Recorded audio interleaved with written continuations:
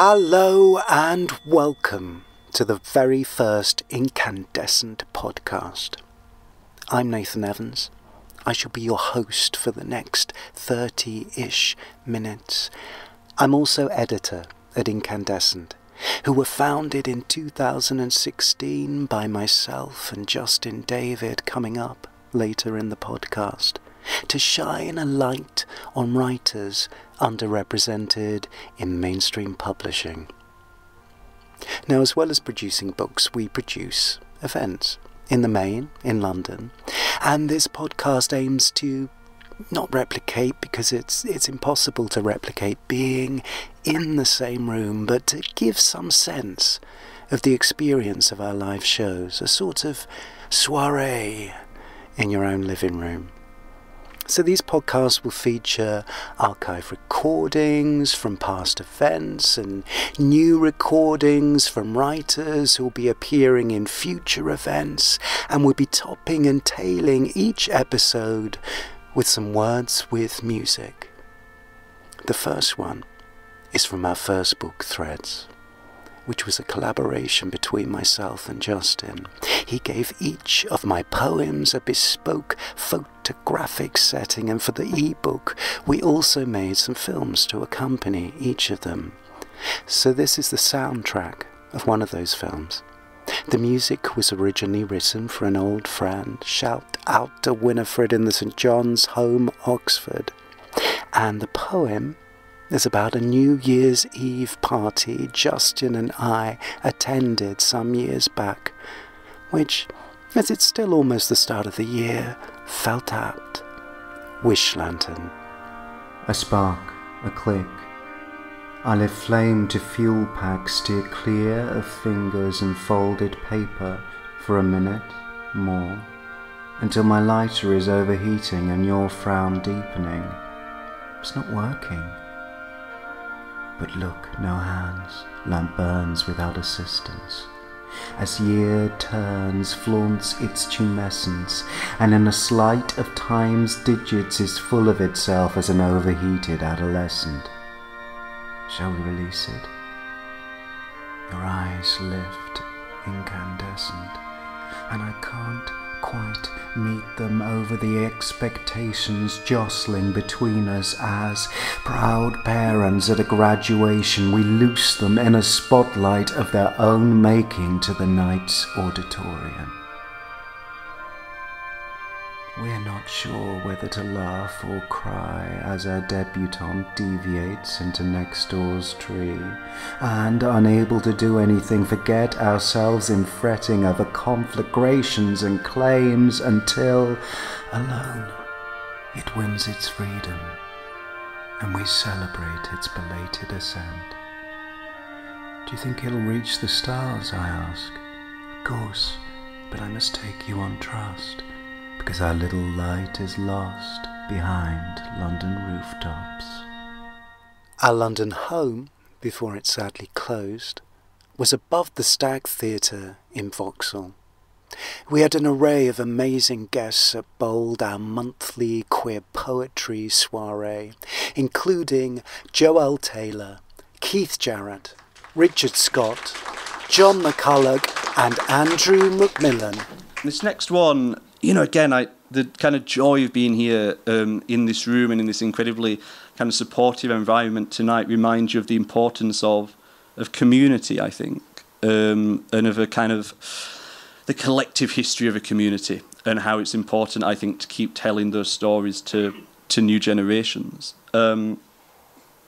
which is an impossibly grand introduction for a poem that can't live up to it. But I'll have a go. This is just called Blood. We could be gathered for the reading of a will, each of us wanting to learn what it is we have inherited from the one who loved or did not love us. The nurse calls me in for bloods, says she could get it from a stone, wraps my upper arm, taps the inside of my elbow as though it is a trunk she's trying to coax sap from. I close my eyes, and when I open them it's done, sitting mottled in its canister, And there are the questions to be answered, yes. I know the risks associated, and yes, once, yes, I did ask, positive, no protection. When I leave, I feel a dread moving in that will not lift for 2 weeks, settling down to the front of my skull until the text comes through and I am light again. Having put my ear to the dense secrets of my blood and heard nothing but the curious weight which has been passed down through the generations of this family.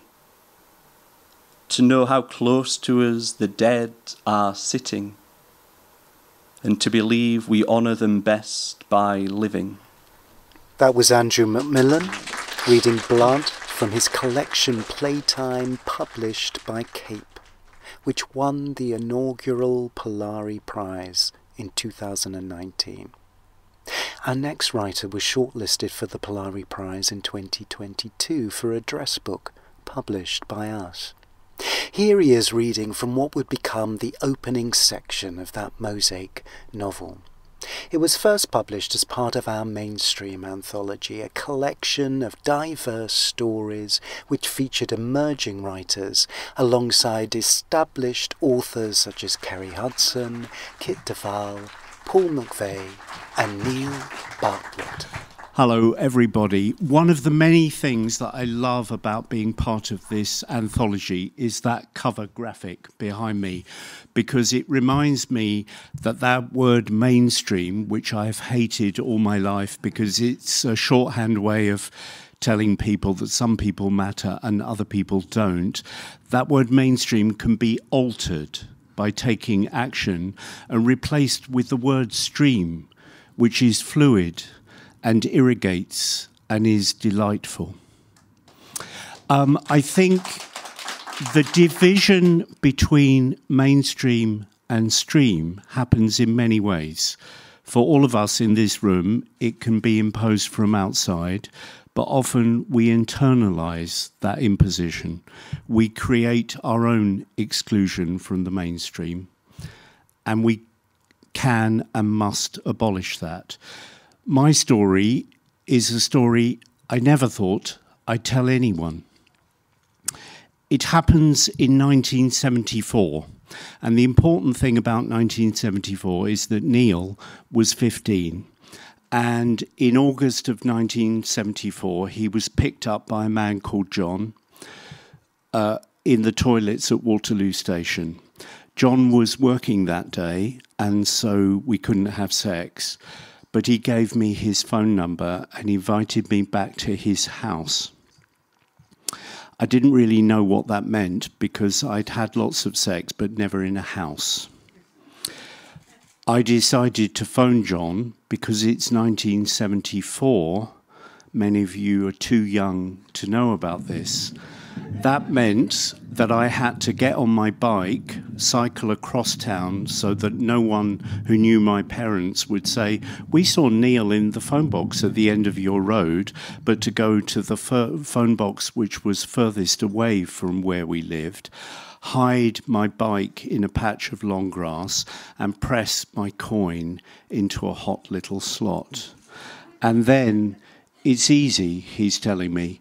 If the trains from where you live all go through to Waterloo, he's saying, then all you have to do is change at Clapham Junction. Look up on the boards, he says, look up and find a train to Twickenham.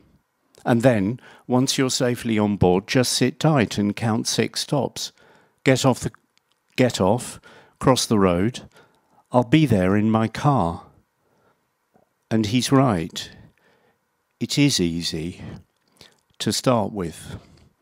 Walking towards him across the road outside the station is fine, but then when I climb into the car, the strap on the seatbelt is hot, like skin, and also I can feel John looking at me.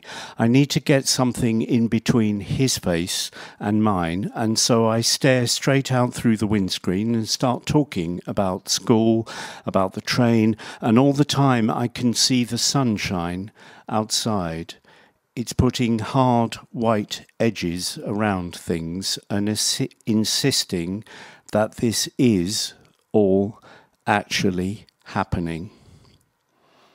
I can remember shifting in my seat to try and hide myself. I can remember my shirt sticking to my back. We turn left.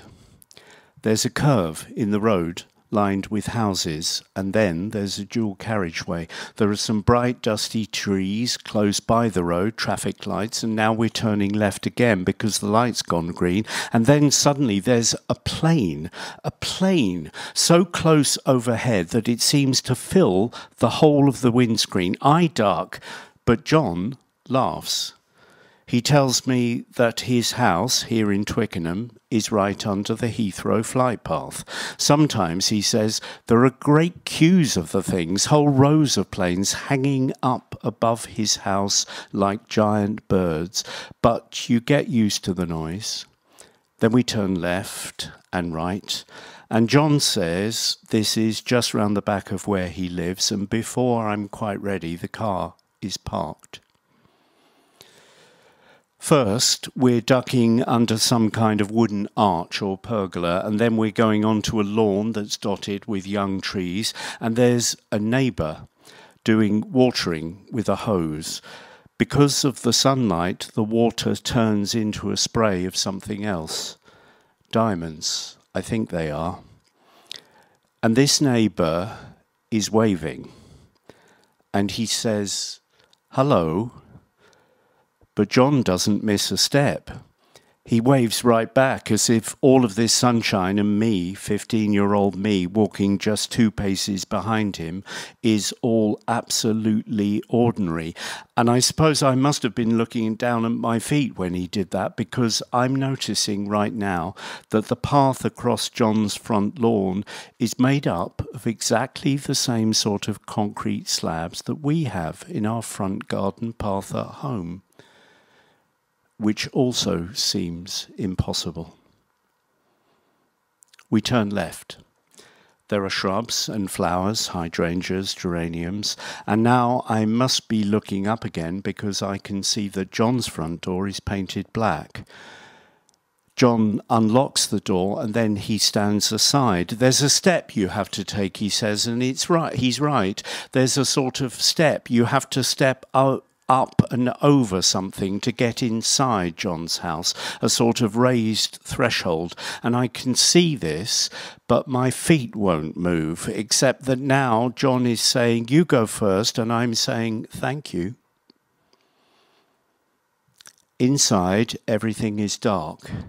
It's a bit too dark after all that dazzle and the sparkling water falling over that neighbour's flowers, and I can't quite make things out.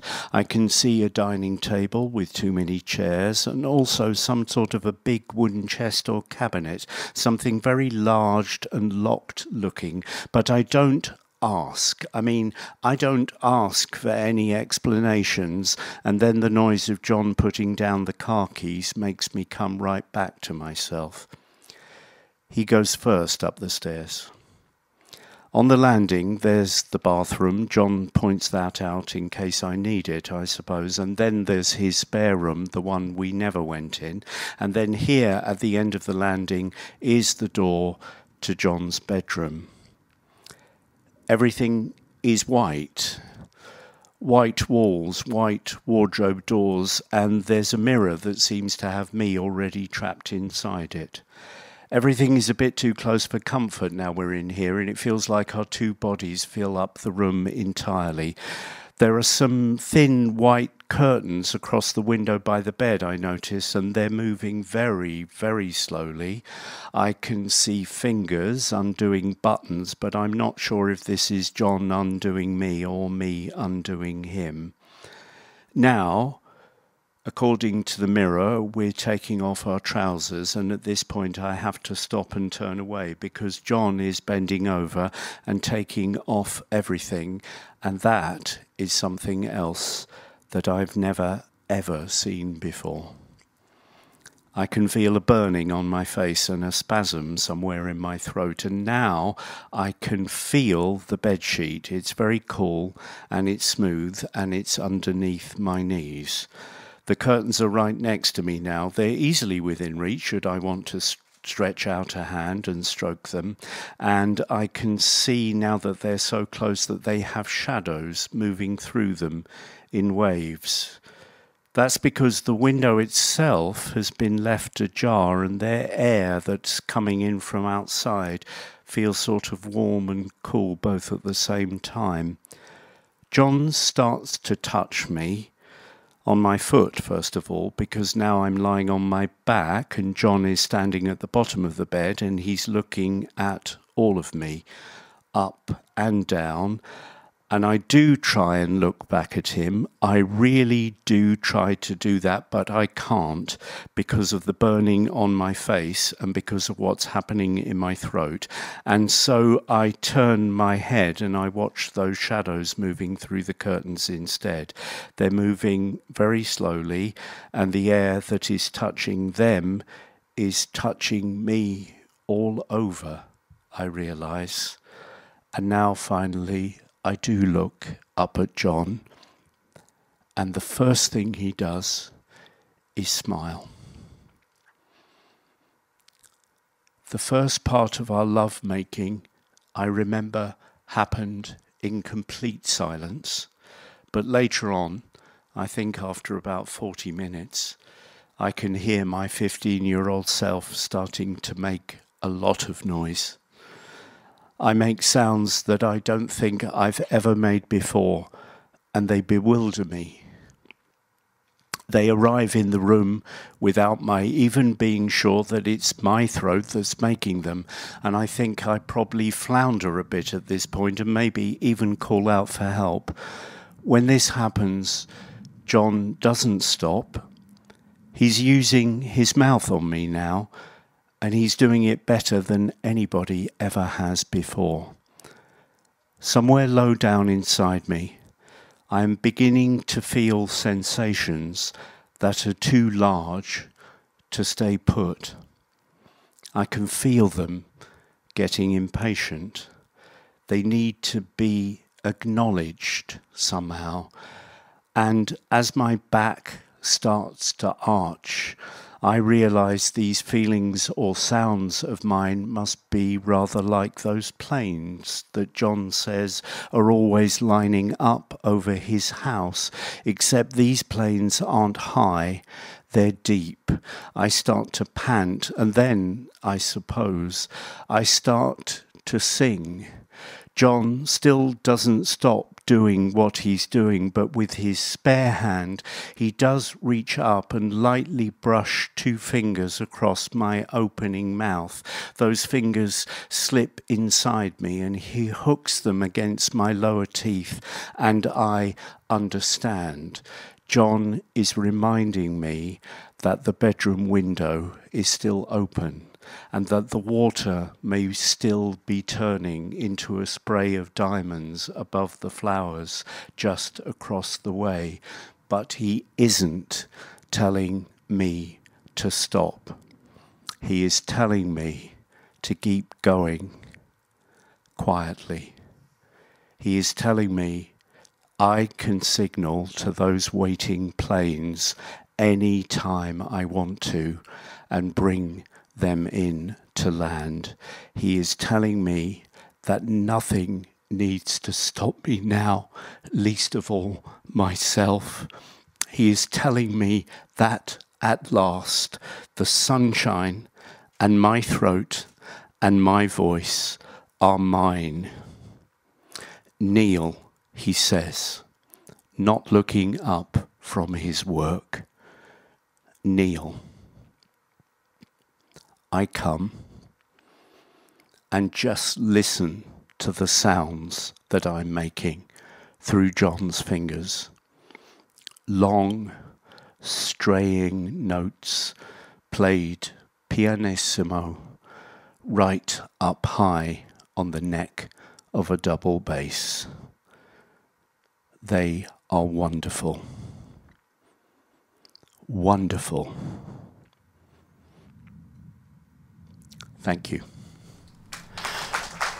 That was Neil Bartlett reading from his short story Twickenham at the launch of Mainstream at Above the Stag Theatre in 2021.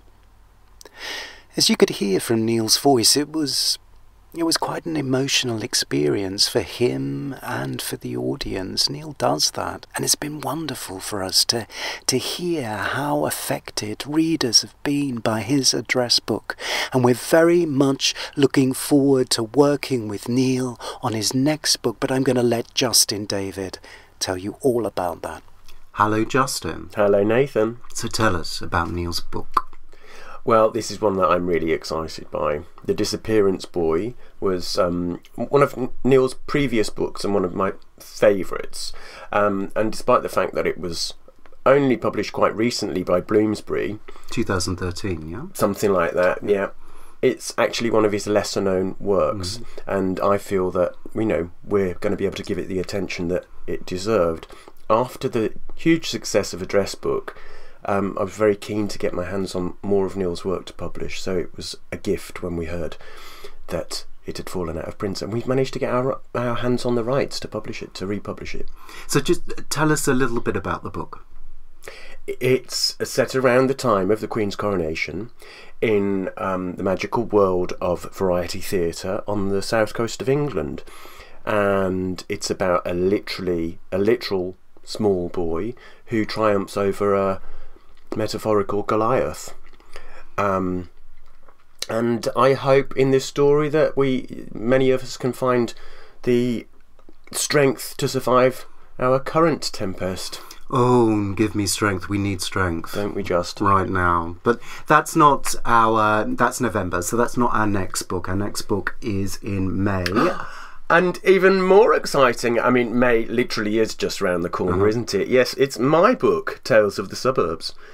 And that is a prequel. Oh, yes, so it's a prequel to two of my other books, Kissing the Lizard and The Pharmacist. And obviously it includes lots of the same characters. So, Gloria. Yes, Gloria's coming back. Good, she's in fine form. And we're going back to Jamie's childhood when he was at school. So it's the 1980s. Yeah, around about the time of the AIDS crisis and that awful piece of legislation that the Tory government brought in, Section 28. Right. But we should stress that it's a joyful, optimistic, there's lots fun of joy work. In it. It's very funny. It's quite soap operatic, really, isn't it? Yes, it's got big soapy vibes. And funnily enough, we have some soap operatic endorsements, don't we? Indeed. I was thrilled to get some endorsements from some big name soap stars. Annette Badland, Anne Mitchell. Both from EastEnders. And perhaps not quite so soapy, but in the same universe, Patricia Routledge. I know, no less. So, Nathan, tell us about what's going on for Incandescent in terms of live events this year. Well, Justin, I'm going to Leeds Library on the 9th. I love the accent. I haven't been to Leeds in such a long time. Anyway, I'm off to the library on the 9th of February. I'm taking part in a panel called Queer Publishing Now. So punchy title. It is. Also on the panel we have Jack from Cypher Press. Love Jack from Cypher. Another queer independent publisher. Great. Ray from The Bookish Type, which is a queer independent bookshop in Leeds, and it's being chaired by Stu Hennigan. Love Stu. Who is also a fabulous author. And then on March the 30th, Bold is back. Wow! I know. I've been having withdrawal symptoms, Nathan. It's been a long time, hasn't it? Yeah. So we are back at the Betsy Trotwood. Oh, lovely venue. Very different vibe to Above the Stag Theatre. But we went to the Betsy, didn't we, for Sophia Blackwell's book launch? We did, yeah. And we loved the venue, also loved Sophia's book. Yes. It's the Poetry Writer's Handbook, which is... It's fantastic. It is that's a sort of sister volume to the Writers and Artists Yearbook. Exactly. It's just the sort of book that I wish that I had read like 10 years ago when I was just starting out in poetry. It covers everything from performing through publishing, and it's so engaging and entertaining. So it's great. Thoroughly recommend that if you are a poet. Anyway, back to the Betsy. So we're going to be there. We have Lisa Lux and Kostya Salakis with us, and we're going to have our very first open mic. Oh, people have been waiting for this. I know, they keep asking about that, so here's your opportunity. Tickets are going to be on Eventbrite. They're not quite there yet, but keep an eye out on our socials. And I'll put it in the newsletter, Nathan. Great. So thank you, Justin. Thank you. And we'll be back with this podcast. We're aiming to drop a podcast on the 4th Thursday of every month, so keep an eye out for the next one around the 23rd of February, something like that. I'm going to wrap up the January podcast with another musical piece. This was again recorded at Above the Stag Theatre and was, in fact, the very last poem performed there. Funnily enough, it's a piece about disappearing queer space. It's performed with violinist Kate Conway, who I met more decades ago than probably either of us would care admit to, when we were both playing with London Gay Symphony Orchestra. But this is the first time we've ever performed at ownership. We, who never felt at home, followed hazard tape roads to a Greenford city where we could finally belong in our own body.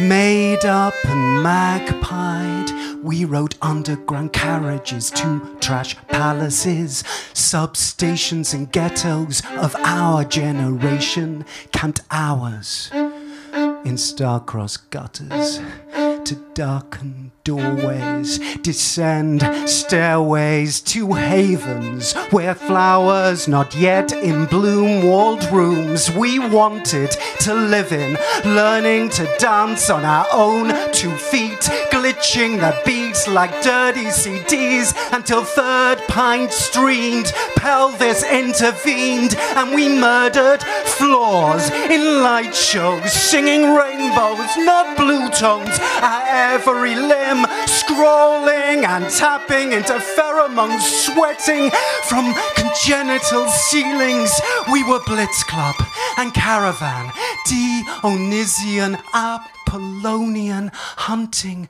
cigarette smoke undergrowth for hyacinths and gathering them in form unexpected, unfiltered, our phones for exchanged numbers, not Ubers. We oystered uncapitalized zones to first homes shared with chosen sisters, brothers, others. Our first, seconds, always there, marvelous mother, misfit, until they were not. And now, we are permitted a place at the table to order from the same menu, to have any petaled peccadillo beamed to our own bedroom, and only memories mirrorball, luxury flats, cross-rail tracks, and the city in stars again, and the young heal their own way as we before them.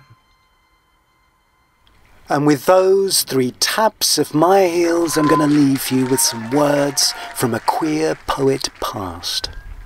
This is the last poem in the anthology 100 Queer Poems, edited by Andrew McMillan and Mary Jean Chan. It's by Langston Hughes. Final Curve. when you turn the corner and you run into yourself, then you know that you have turned all the corners that are left.